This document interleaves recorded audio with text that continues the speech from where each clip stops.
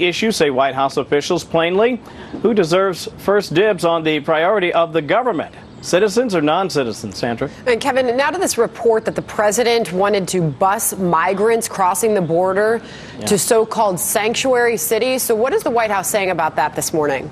Okay, a source familiar with the conversation, Sandra, tells us, listen, this is about as much as trying to protect border communities as it is anything else. The thinking is, if sanctuary cities believe fundamentally that having mass migration is a good thing, then this is a good chance to have at it. Welcome with open arms all the migrants they want. Now, the idea, as you know, was shot down by DHS officials fairly quickly.